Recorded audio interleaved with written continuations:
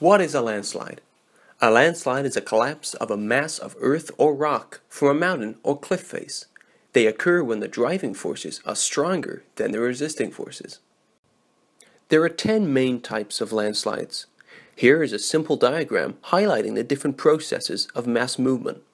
They are rotational landslides, translational landslides, block slides, rock falls, topple, debris flow, debris avalanche, earth flow, creep, and lateral spread.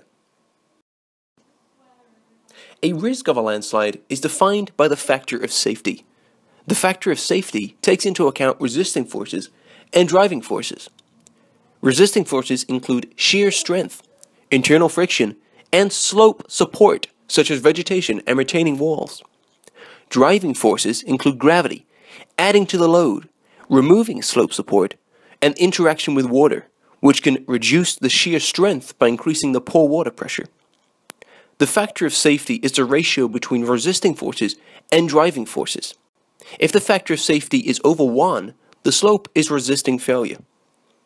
If the factor of safety is below 1, the slope is likely to fail. Here in Astoria, we can see the effects of the 2007 landslide.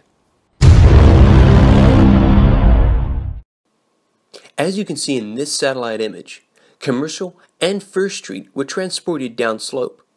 The event was a slow-moving creep that took place over 2 weeks. Surprisingly, no houses were destroyed and no further development is allowed in the area. The area is prone to landslides because of the unconsolidated glacial sediments and steep slopes.